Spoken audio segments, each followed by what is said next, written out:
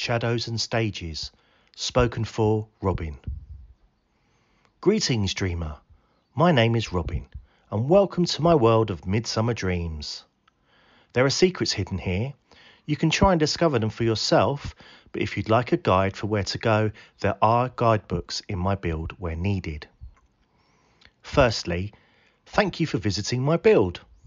Secondly, many thanks to Bea and Jill for inviting me to join such a cool project with so many amazing people whose builds have inspired me so much. This is Puck Playhouse. Anyone who knows me will know my love of performing and my passion for Shakespeare, especially A Midsummer's Night Dream. A theatre was one of the first things I thought of including, and what better than a theatre that always shows that play. I named the theatre after my favourite character, Puck, who, if you know the play, you may have figured out I'm also named after, his other name being Robin Goodfellow.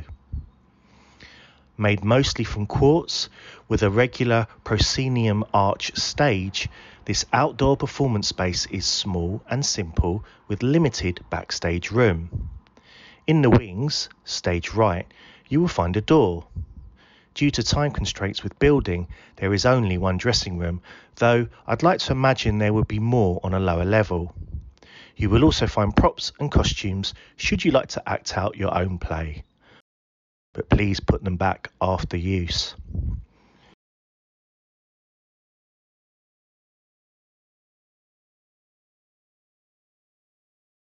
Stretching high across the back of the build is the Rainbow Roadway.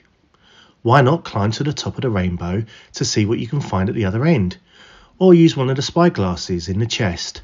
With a bird's eye view, will you be willing to take the leap? Next comes Hidden Heights. Overgrown with flowers and ivy, amongst the trees hides a tower. A garden found at the end of the rainbow. Will you claim this secret as your own, or leave it forever forgotten? There are many secrets hidden here. Try and discover them for yourself. If you're having trouble accessing areas in Hidden Heights, there's a guidebook in the secret garden. My cosy courtyard is small, with flowers, trees and benches to relax on.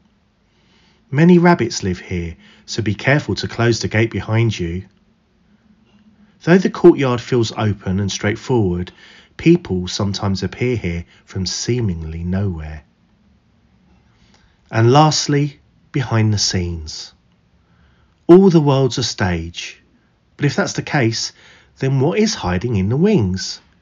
Go round to the very back of the build for some thoughts on masking, self-acceptance, and my journey towards self-love.